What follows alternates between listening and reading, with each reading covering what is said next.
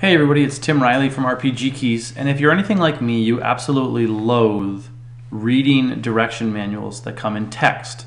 So at RPG Keys, we try to do our instruction manuals as a video. We think it's easier, it's an easier mechanism to help you with your keys. This video assumes that you have an RPG key, either 16 key, 22 key, or 58 key, that is set up with text on any of the keys. That you basically have a default layout that you're going to use for your RPG key in either Lightroom or Photoshop. If not, then go ahead and stop this video and either skip to the next one or call us and we'll help you. Our policy here is to pretty much help every one of our customers learn how to use our product, because if you get frustrated and it collects dust, then you're not going to become a fan and you're not going to tell anybody about how great our product is. So if you get frustrated, stop what you're doing, call us, we'll help you out.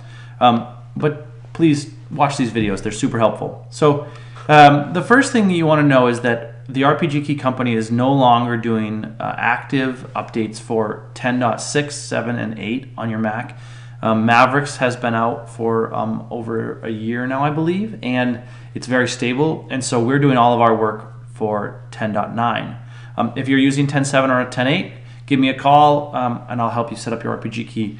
But by and large, everybody should pretty much be on Mavericks at this point, because it is a better operating system and the future of the Mac OS. So we're going to start here by going in the 10.9 folder, and we're going to click on this icon here that says RPG V7, and we're going to drag it to our application folder so that RPG Keys now lives in the applications of your Mac. I'm going to go into the application folder. I'm going to go find RPG, okay, and I'm going to then drag it to my dock, which is just outside of view of this video. So I'm going to find RPG V7, and I'm going to go and I'm going to drag it down to the bottom of my screen, and I'm personally going to put it next to my version of Lightroom, because when you want to use your RPG keys in Lightroom or Photoshop, your RPG key software needs to be running. So that's just a little tip. Our software needs to run if you want our keyboard to do what our keyboard does. On Mavericks, there's a little bit of setup. We're going to go up to the Apple. We're going to go to System Preferences. We're going to wait for that to load. And we're going to go to Security and Privacy. And there's two things we need to do here. So the first thing we're going to do is we're going to go to Security Privacy. And we're going to go to the General tab. And we're going to unlock it. Okay, I'm going to take this out here, put my password in. Okay. So we're going to allow a program on our Mac to run from anywhere. So yours might say Mac Store. It might say Mac Store and Identified Developer. You want to click on Anywhere. Okay, that's the first thing. The next thing is you want to go to, and if you don't do this, by the way, it will tell you, your computer will tell you that the RPG program is corrupted, that the file is corrupted, and that you need to delete it. It's just Mac's kind of warning that it wants you to get rid of it. There's nothing wrong with the RPG key. There's no malware. It's just that we don't pay Apple to be an identified developer because we're too small. All right, so now you're going to go to Privacy, and you're going to go down to Accessibility. So yours might look like this. You're going to go down to Accessibility. And what you need to do is you need to take the RPG key from the Applications folder and drag it over here. And you'll see it listed here. You might even see it listed twice. That's okay. So that's that. That's how you want to start your RPG keys. And then you can go ahead and that's how you want to set your Mac up to be kind of friendly for your RPG key. So now I'm going to go ahead and start my RPG key software. And it's going to ask me for a password this time.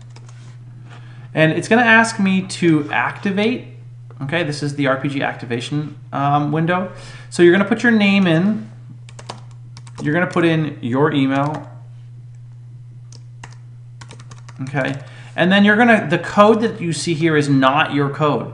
You're gonna put in your code. So I'm gonna drag this off the screen. I highly recommend you just copy and paste it from your confirmation email. But I'm gonna put mine in.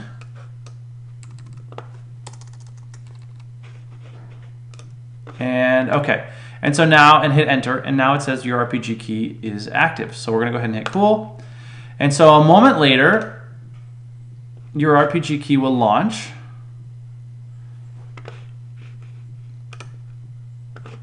I'm trying to run an old version. You know, you can't run an old version of your RPG key. It won't work. Hold on. Let me start the current version. Great video, Tim.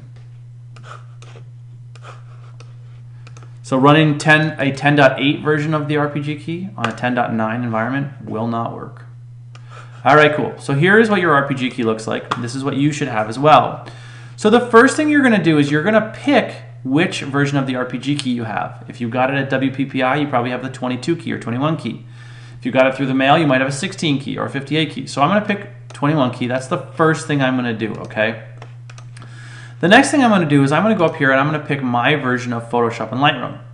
Where the one that 99% of our customers use is Lightroom 5. So I'm going to pick on Lightroom 5. And so now I'm going to pick a default layout. And this is important. So the RPG key comes in a variety of different layouts. The one from WPPI a couple years ago was called the RPG 22 key layout. There's the Jared Platt layout, and then there's the RPG alternate. If you were at WPPI 2014, you've got the RPG alternate layout. If you click on this, it's going to take a moment, but it's going to load all of the settings so that your RPG key does the things that the keyboard says it does. So button 216 is going to do exposure up and exposure down. Button 215 is going to do probably, I don't even have a keyboard in front of me, but probably contrast up and contrast down. So this tool here, it basically sets your RPG key up so that it does the things that it says it does. It makes it kind of plug and play. And so that's pretty much it. You wait for a couple minutes for this to be done, and you're ready to go use your RPG key in either Lightroom or Photoshop. So that's it. There's your confirmation. You've set your Maverick computer up for your RPG key, and now you can go play.